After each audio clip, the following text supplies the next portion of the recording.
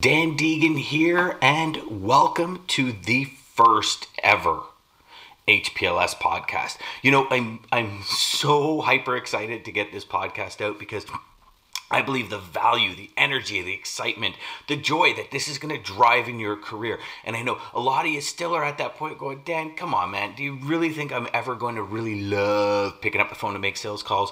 And my answer is yes, you will. I think if you hang around with me long enough, you are going to love the fact that you have to prospect and cold call. And I couldn't think of a better person to bring the first ever HPLS podcast to life than my dear friend, Bob Mckenna. Not only is he a dear friend today, Bob was actually my first customer in this industry. And in this podcast, we talk a little bit about those first days in the industry, you know, where it's evolved to, where the customer relationship has evolved, how the market today, coming into the end of 2019 into 2020, how it's kind of affected. And not to mention a lot of other things that we talk about, like what it means to be a real pro. What it means to really understand what you're doing and why that's important for both your sake and the customer and supplier's sake. So I hope you enjoy this first ever HPLS High Performance Logistics Sale podcast. Again, I'm Dan Deegan, your host, and I'm so happy you're here. Remember, my friends, go out there every day and crush your sales and make every call a learning experience. Enjoy the podcast, and we'll talk to you soon.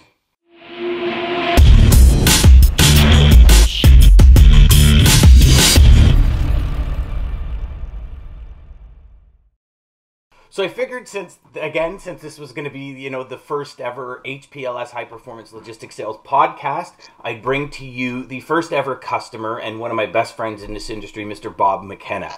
So when I first met Bob, I would, some people would say I still smelled like pee. I was a young buck. I remember getting into Newark, New Jersey airport and realizing that I was even too young to rent a car to get to go see Bob. And so Bob and I have been through quite a few interesting adventures, I'm going to call them, throughout the years. You know, one thing I've always loved about Bob is he's gone from traffic manager to broker, warehouse, driver, you know, back on asset side. So Bob's been all over the map. So for everyone watching, listening, wherever you are, however you're consuming this, this is going to be a really, really, really awesome half hour, 45-minute conversation. So Bob, welcome. And you know what, brother? I just got to say thank you for being you. Thank you for, I mean, we go back and forth when it comes to the thank yous because brothers, it's always a two-way street. But you know what, buddy? It's a given. You know what? When I was 17 and I got into this industry, and you said, "Yeah, okay, I'll deal with you." You know, it was pretty cool because I'm actually. There's a great deal more to that story, and your persistence prevailed. It is a definite example of perseverance, very much winning over talent or know-how or anything else. You did not give up. You learned as you went, and you retained, and you truly were looking to build long-term relationship with customers, which I think is a terrific way to do business. And I think, unfortunately, it's trending out of the norm. You know what? I agree with you, Bob. It's, you know, I mean, thank you for that. I always kind of wanted that long-term customer, but you know what I did find is through those first part of the years, it was like I want long-term, and then I would get real lazy at sales and I wouldn't do anything and my numbers would kind of drop. And then and I see a lot of salespeople doing it, and my numbers would drop, and then all of a sudden I'd be looking for that quick hit, right? That quick dopamine, you know, that quick fix that we think is kind of quote-unquote long-term, but I'd be going to that guy that was just looking for numbers. And then 4 months later, when somebody else beat my numbers, it'd be like, what the fuck are you doing? What, like, I've just served you for 4 months and given you everything you want. And so I appreciate that because I'm trying to preach that to every single student and everyone I work with that, guys, if you're in this for the long run, why would you bother dealing with customers for short term? Well, my personal take on that, and I can attest to that even today in the heavy haul specialized arena that I'm currently in. Mm-hmm. It's very easy to get a big hit, say a $80,000 13 axle load out of a one-time gig that you're up against, or a customer that's naive and doesn't know. But from my experience, the longevity, the most profitable to me is those relationships I'm making where I may start, it may have been just one little call they made to move something minute, but because of the customer service that we provided them, myself, my team, they then grow into, okay, they did a great job with this one. You don't know who's on the other end of that phone or what their potential is until everyone, I guess what I'm getting at is everyone should be treated the same. Yep. And especially initially, because I have ones that have now opened to that they're a couple $1 million a year contracts. Started from a $1,700 flatbed move. You know what I mean? Mm-hmm. Mm-hmm. So now we're moving their tanks, we're moving their enclosures, we're moving their gen sets, so it evolves. And I think, again, to testament to your initial process, and I think you taught me some things as that, because I was on the traffic end of that coin at that time, where that persistence and that, hey, it's 5 o'clock, I shut my phone off, bullshit, doesn't work. Mm-hmm. You got to be there when that customer's in a jam on a Sunday morning. Yep. And you know what? They don't forget. And if they do, then you do weed out. And again, you're constantly filling your pipeline. You're also taking out of that pipeline that customer that is just price shopping you. I have a value-added service. It's me. It's you, But you have to be that. You can't profess it and not be it. So I got a question for you, Bob, because I love how you phrase that. How do you identify tire kickers, and how do you get rid of them? I identify them typically by, you would start when they're kicking the tire for the first time and they ask you for a rate, and you give them what is a fair competitive rate. And again, you have to know your market. You give them that number where you would like to be. Well, then if they don't react to that, you get no business. Then you kind of dial it down a little. You try to find where that sweet spot is.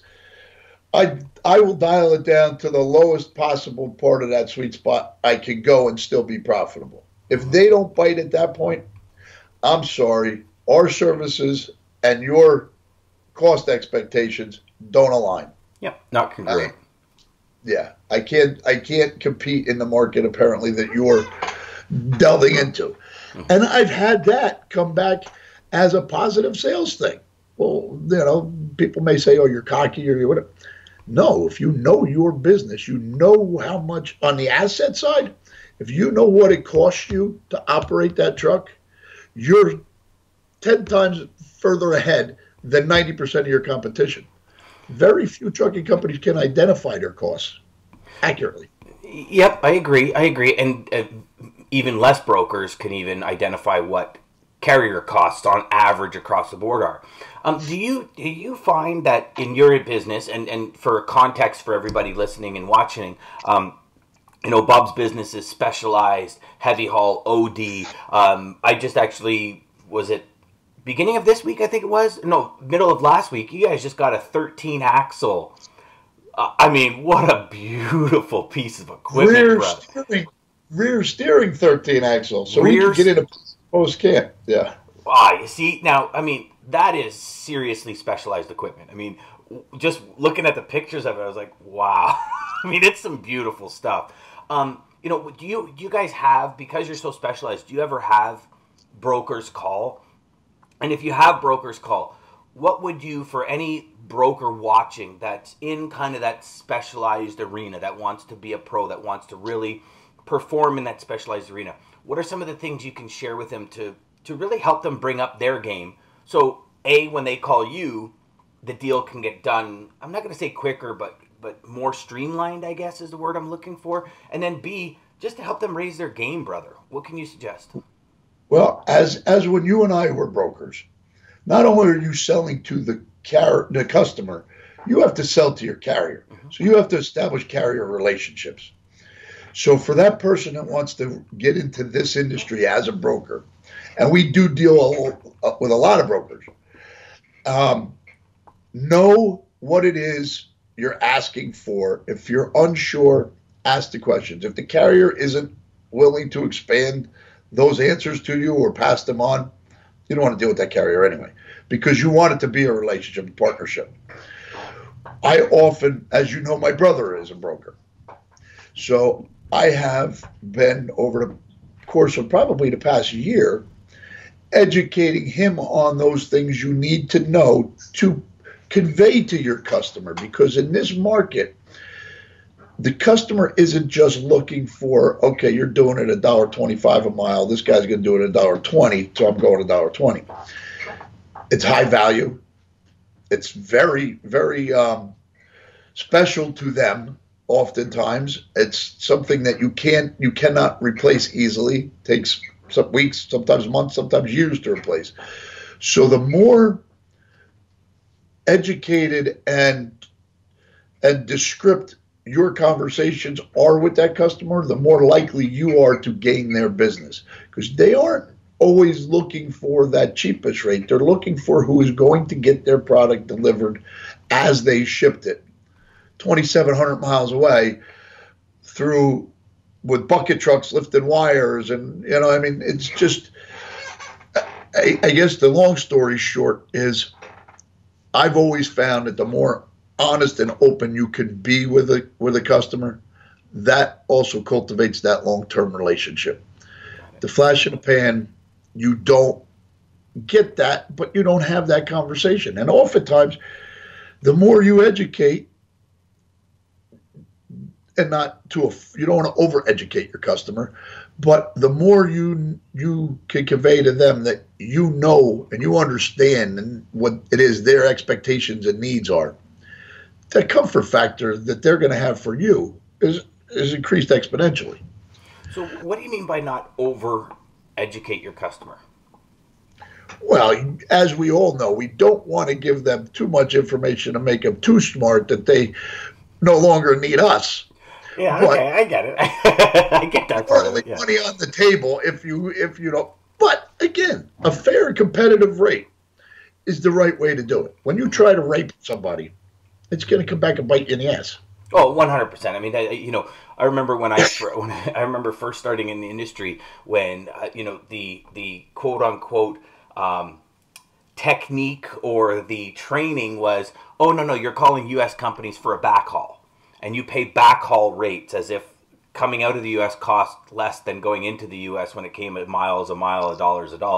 But okay, I'm young, I buy into that right away, and it's like, okay, I'm backhauling. Now, as opposed to the proper sell would have been, I deal in Canadian dollars, you deal in U.S. dollars, you get a 30%, because at that point it was a $1.30 or something exchange rate, something crazy, $1.42 at one point. So, I mean, we were almost 50-50 on the dollar amount.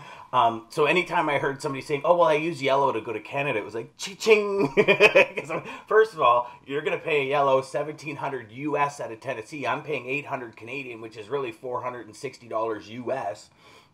There's a big margin in there, right? But today's salesperson, today's day and age, with the market the way you see it today, I mean, there's very, very, very big differences on what we have to do as salespeople. And I believe, just as you said, that education piece is one of the most critical pieces. I mean, and tell me if I'm wrong here. Here's kind of how I position it, and I love your feedback on it. So I often talk to my students, and I talk to groups of people, and everyone I train, and I say, listen, a traffic manager, and you being a traffic manager, you understand this, they don't want to deal with people that don't know what they're doing, because their job's on the line. I mean, maybe not necessarily getting fired, but they get friction at their job. They get in fire from their boss when you screw up because you have no idea what you're doing. In your market, the specialized market, I could see that becoming a major factor as opposed to just, hey, I got 2 skids going here, I got 4 skids going here. It's just FAK, and it goes across the board. When we're talking in that specialized market, I guess the big roundabout for this really long-winded kind of brain dump on you here to get to the roundabout of it is, when it's specialized, give us 3 to 5 things that everyone should know before they call a specialized carrier. about the particular move? Dimensions. And accurate dimensions, because that's something that'll come back and bite you. Okay. You're going to want to have in front of you or offer to the carrier or whomever what the expectation is. From the start, say what you're looking to do. I need this moved from Oregon to Alabama. I've got 2 weeks to do it, or I have this. Because each component affects the next. What is it that I'm looking as the shipper? What are any of the other criteria that will influence this transportation? Because one, in this, there's curfews. You are only allowed to travel at certain times, and every state is different. There's permitting, which is very particular to the sizes. Once you get to a super load level, frost laws that are in the upper U.S., and I'm sure in Canada too, where you can't travel at certain times because of the frost.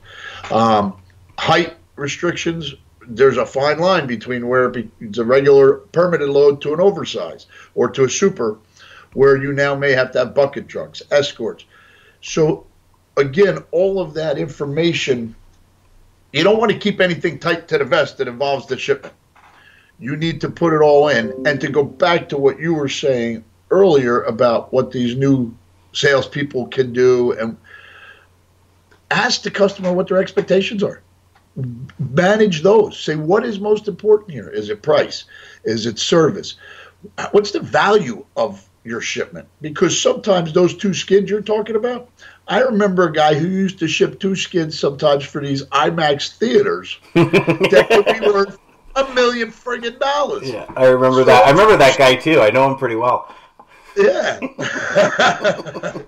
But so again, I don't think it's ever, as soon as you start generalizing or you think you know it all, it's like riding a motorcycle. When you think that you're better than that bike, that's when that bike's going to get you.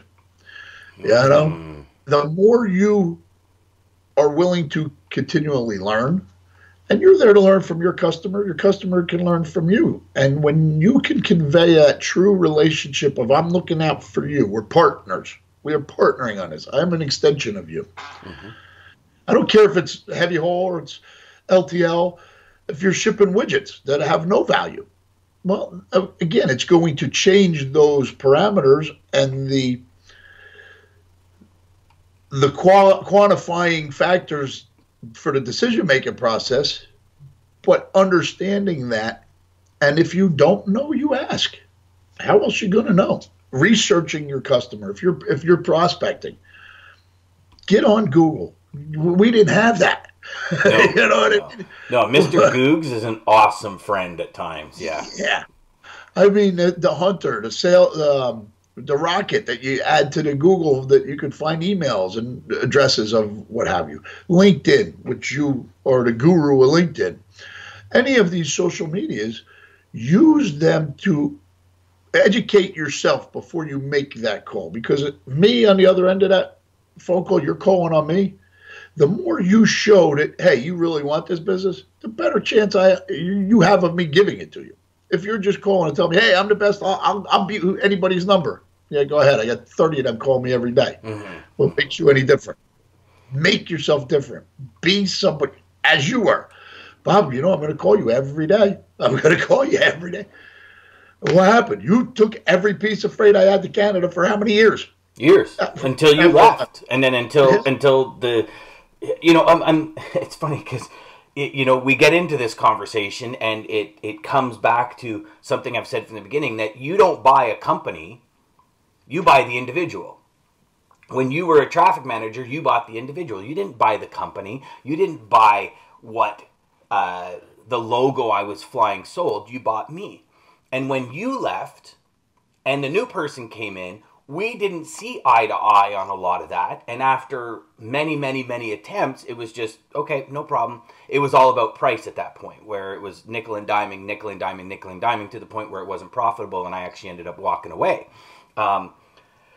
Sometimes salespeople get caught up in that. And sometimes I found also salespeople, to go back to something you said earlier when you talked about give me the details as the guy that's going to haul it, right? There's oftentimes this fear, this paranoia, something, especially I've found more in industries like yours, where there's a core few people you can go to, right? When you're talking getting bucket trucks and you're talking 13 axle trailers, you can probably rhyme off your entire competition across the North American continent in 30 seconds flat. So if this broker's got an opportunity, I guess the fear, the concern, the paranoia from them sometimes comes in, well, if I give Bob too much information on it, he'll just get the freight direct. Share with us what the reality is of that. Surprisingly, it is an expanding market. So the competition is getting greater and greater, and I could not do that 30-second thing. I mean, there really are guys coming up daily. The reality of it is, market. Yeah, it's expanding. More, it's like anything else. They see there's money in it, so people are expanding into it. Unfortunately, you don't, as that broker, you don't want to get hooked up with somebody who is basically blowing smoke, and they got your piece of freight on for your customer, and they don't know what the hell they're doing, and they can't move because they didn't have to pull permits in Indiana. So they're sitting there for a week. So obviously, when you get to that neighborhood, okay, so I guess let's pause on that question, because that posed something else that I think everybody watching is going to want to know is, how do you know what companies are awesome and what companies to avoid? Is there anything on like Safer Stat to go to? Is there websites? Is there somewhere that you can share? Yeah, Safer Stat's a great tool. Obviously, a website, if they have a more modern and attractive website, they spent money on it. So if you're spending money, you got to have money. So that's one assumption, or some things. Obviously, it's a series of things to check. But the best is to talk to them. And when you're talking to somebody that actually sounds like they know what they're doing, you'll know, because you'll know the other ones that are blowing smoke up the proverbial what have you. But the reality of, like you were getting at, the fear of too much information. The actual reality is companies like ourselves really have no extensive sales force, because a lot of it has been mom and pop. It's family oriented, a lot of word of mouth.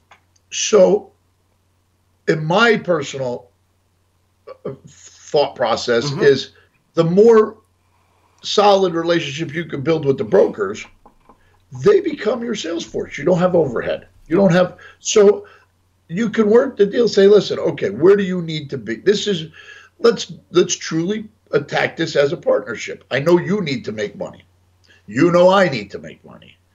Where do you think we could be? Here's this. If I give you a number, you bid your customer comes back to you and says, I really need it to be $5,000 less. Well, you're a fool if you don't get on the phone with me and say, listen, here's where we're at. This is the response I got. What can we do? Yep. Because there may be times you can't do a damn thing. There may be times you can say, you know what, how much business might comment to you if you were the broker approaching me? Yeah. How much business are you estimating this to be? Where could this grow to? Have you done other work for them in this specialized market? What's the nature of your relationship with them? Are you pretty strong? Is it like your brother-in-law? Where are we going with this? Because that will determine, all right, listen, I'll drop my drawers on the first couple to help you get the business, but then you forget me. Then the next time you call me for a rate a year from now, I'm going to forget you too. Yep, 100%, 100%. You know, it's funny, I started this just before I actually started HPLS and took a shift in my career, if you will. I created something that's called REL, Reverse Engineered Logistics. And what I often tell salespeople now is, I said, go to 5 of your top carriers. 5 people that you know are ironclad. I mean, good people, know the business, have the same values, ethics, morals, beliefs about customer service, about, being profitable, about everything. So it really surround. Yeah, 100%. Really surround yourself with the people that believe in what you believe in. So I went to people that believed that this industry is the most amazing industry on the planet. I would take trucking over being a doctor, heart surgeon, brain surgeon, any of the above, because nowhere in no industry, probably besides computers, can you do a 360 and everything you see has touched a truck, right? Oh, if you bought it, a truck brought it, brother. 100%. I mean, computers would probably be the next, just because of how everything's going digital in our homes, you know, so you can do a 360 and you're going to run into 15, 20 computers, cell phones, whatever. So technology is another game. But when we talk industry-wide, billions of dollars on the table, hundreds of billions of dollars on the table, I always say, why are you guys fighting for the scraps? Like, companies can become 13, 14, 15, 20, 30, 40 billion dollar companies. Give me 1% of that pie. Give me 0.2% of the pie of transportation, and I'm set, my family's set, and their family's set. Like, my kids and their kids are set for life. So stop scrapping over the bullshit bottom of the barrel. Find the 5 people that you love working with, that provide the same values, the same customer beliefs, the concepts, the ideas, where you can go in and you can sit down like what we're doing right now and have our conversations and really understand what's going on at the grassroots level. Because let's face the facts. When I was a broker, sure, I was a salesperson, but I didn't dig the trenches, brother. You did. Like, you're digging the trenches at your company. I'm not.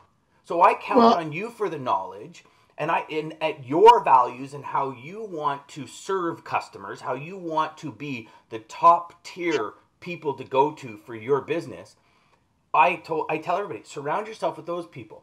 Find out what they need and go and sell that. And then when you go and sell, you have capacity, you have costing, you have transit, you have an ironclad belief, Teflon belief about what you can do. It's not this BS that we saw in 2018 where I got trucks in Texas. No, you don't. You have no trucks in Texas because Texas is a 9-2 state right now. So there's 2 trucks for every 9 loads. So unless you own those 2 trucks, you got shit, my friend. Let's be truthful, right? So what do you think of that? That was a big rant. I absolutely agree, but I would have to bring back some of our past again. Mm-hmm. We have successfully, time and time again, like I made mention earlier, selling not only to the customer, but to the carrier. Mm-hmm. When you understand your carrier's capabilities, potential, where they're looking to grow, and again, that's by conversation, spending time with them. The people you aligned with ethically, morally, service oriented. It's easier to sell what you believe in the most, correct? You have to. So when those alignments come into play, you now could go to customers. You could target customers that the carriers you're comfortable with. It fits. It's a win-win. I go into people to this day, and especially selling for who I sell for and who I'm affiliated with. Whoever initiates the meeting, one of the first 5-minute sentences that comes out of my mouth, we will never be the cheapest. Mm-hmm. I've had people ask me why. Because we don't want to be. We can't afford to be. And we value your business enough that we can't ever do it. Mm-hmm. You're only ever going to see our truck. And it's going to be clean. And that equipment has just gone through a maintenance bay before it came to you. So if it's something that's breaking, it's something that's unforeseen. Yep. So we are taking every step we can to provide you with the best carrier that we can be. So in that, don't nickel dime me. It's great knowing you. Someday you're going to need me. But if that's what you're here to do or you want me to do, we're not compatible at this moment. Mm-hmm. I agree. I agree. But don't ever sell yourself short or think you have to be the cheapest to get the business, because you don't want that business anyway. Like you said earlier, what do you want to be the bottom feeder? Well, I mean, let's look at. Okay, so obviously I'm sitting here in Canada. You're in the U.S. When I left, I was in a little bit of a specialized market, more on the stone, flatbed, that kind of thing. Never really dealing with, your level of 13 axles, bucket trucks, moving power lines up so we can get through and all that. I've had multiple shipments in my career doing that, but nothing that I did on a regular basis. I know in the Canadian economy, pretty soft. You get articles from like Freight Waves and all this. Oh, freight's up here, freight's up there, freight's doing this, freight's doing that. What do you see as the big friction generators in the U.S. right now? And what do you see coming, specifically into that, beginning part, of 2020? What do you see happening, brother? Honestly, I think it all comes down to talent would be the word I would use. You could have lack thereof.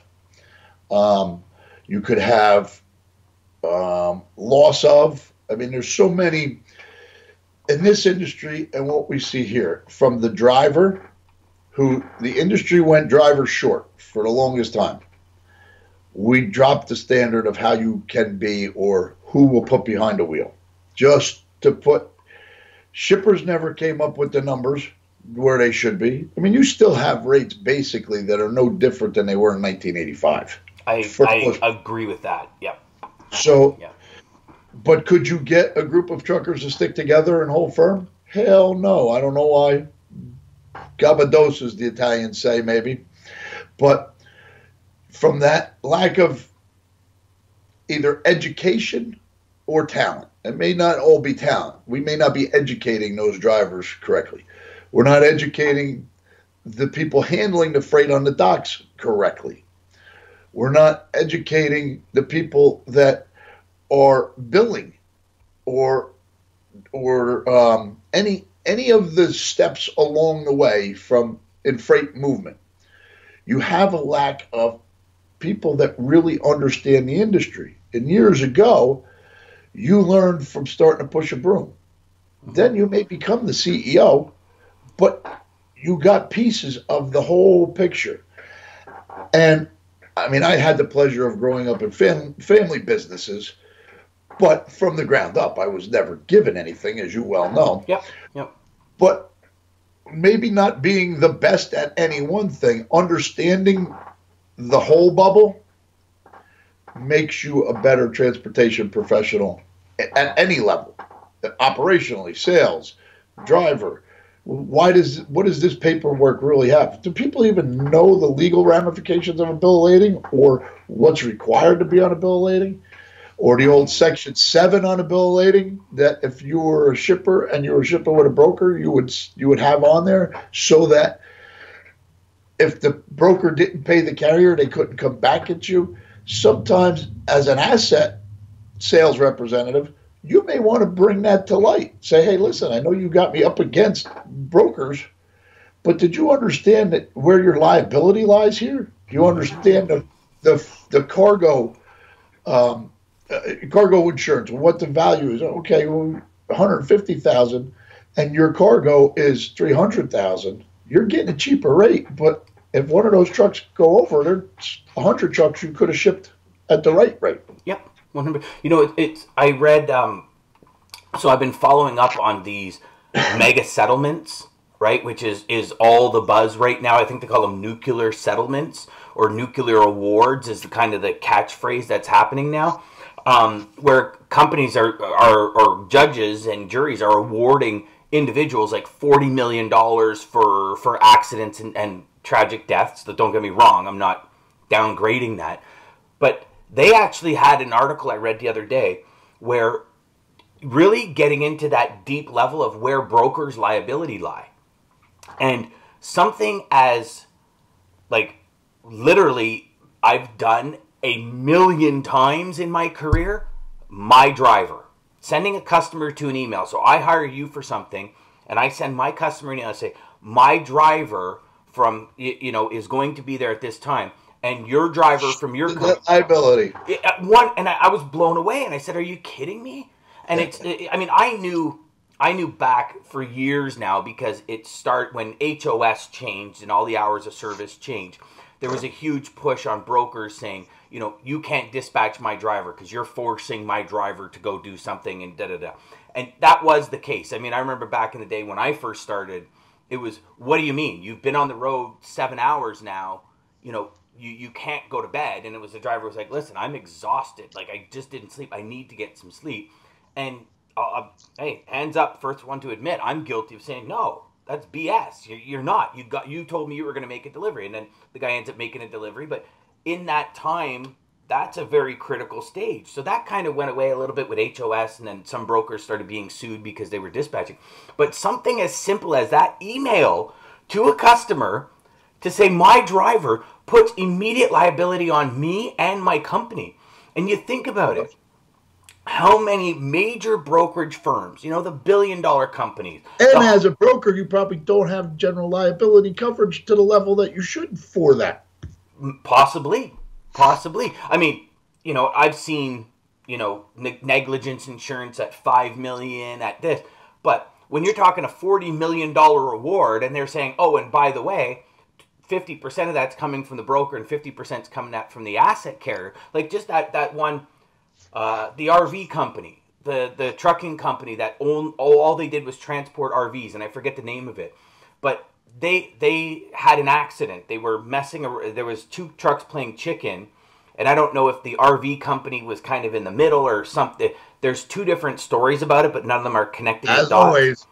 Yeah. So I guess they might have been, pissed off at each other, so they're kind of road raging or whatever. It ends up, truck comes out, hits a head on, and there's like close to a $40-something million settlement. Well, that settlement, 20.6 million of it went to this RV company, put them out of business.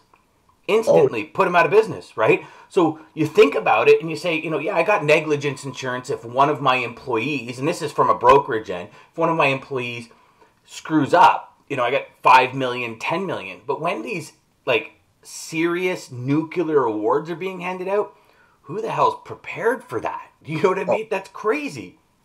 And I don't think you can. There's no way to prepare for that. And there's more factors involved in there too, and how liberal things have become. And but that's political, and that's not for here or there nor there. But the other portion of all of that, and how one begets the next, it goes back to that managing your customer's expectation. Like you said, how many times a broker will just get a truck, send them in there? Well, maybe you should ask your customer, that guy's out of hours. He's an hour away, and he's out of hours by the time he picks up. Well, if this is something that's got to deliver tomorrow, has anybody thought of saying to the customer, listen, I can get you the truck. We're not going to be at the rate you want because I don't think there's a truck out there. 4 o'clock in the afternoon on a Thursday, you're going to be hard pressed to find a driver that's got hours left to push through the night. Yep. So, and being the customer in the past, the guy came to me and gave me the skinny of the truth. Listen, it's going to cost you $500 more, but I got a guy. I got to tease him. Got to put the carrot out there for a little more money to get his driver who just woke up. He's got 10 hours ahead of him. I've elected, yes, I'll spend that extra $500 to get it there. And you can put the caveat in the rate in the rate confirmation, and vice versa, or the customer can ask. But the more I ran into this the other day. I had our billing department come back to me and complain that they had to speak to customers, that we should have certain things ironed out prior. And I said, I beg to differ. I said, every conversation you can have at a different level in the same organization entrenches you further. You as the biller, you know what? Make that relationship with the accounts payable person over there. It comes down to it, they got 10 bills in front of them, and they can only pay 5. They got a relationship with you. You're the guy that makes them laugh, or you call and say hello every once in a while, or you remember their kid's birthday or their anniversary. They're going to pay you first. That's a great point. That's a great point. At the more levels of touch points. Is that the right terminology? Yeah, more levels of connection, more levels of touch points. Sure, absolutely. The more valuable you are to your customer. Hence that true partnership thing. And let's face it, majority of customers become lazy and complacent. As long as you are providing the service that makes their job easier, they can get that off their plate and move on to the next hat they're supposed to wear that day. You could bring your rates up to where they need to be, but prove yourself first. Show me, don't tell me. And as long as you're taking care of all these little things, that value-added service is immeasurable. So if they take you out of that equation and try to plug another carrier in there who isn't talking to Sally in accounts payable and Jose in billing and Joey on the dock floor loading the trucks, you got 10 trucks sitting there waiting, but you stopped by and you brought him donuts, he's going to load your truck when he sees Dan Deegan trucking on the side of one as opposed to J.B. Hunt, who he does from Adam. So those, and again, I guess it's touch points. I don't know. You're better with the newer acronyms than but I would say that would be a great suggestion to any younger salesperson or a salesperson who's never thought of that. The further you're dug into them, the harder it is for them to get away. Yeah, I agree. So, in closing, Bobby, what are some of the things you would put out to some of the salespeople in today's market? I know we talked on a lot, and I pretty much know exactly what's about to come out of your mouth, but I just want to reiterate to everybody that's spent the last 35, 40 minutes listening to us, major key takeaways for now heading into 2020, the next level of transportation sales. What are they? Be yourself. Be able to take no for an answer because it is an answer. You're not going to mesh with everyone. You're going to gravitate to the people that you align with. Educate yourself every chance you get. Do the research on your customers and continue to, even once they're a customer. You want to know, hey, Old Castle Concrete is just rolling out a new line where they're going to be building concrete enclosures. Well, I'm already hauling their drain tubs, or I'm doing this for them. I want to know about this because I want to target who's ever in charge of that project. Hey, we're already providing, because what you'll find in the bigger, as corporations are bigger and bigger that you're dealing with, the more Fortune 500, whatever, that left hand never talks to the right hand.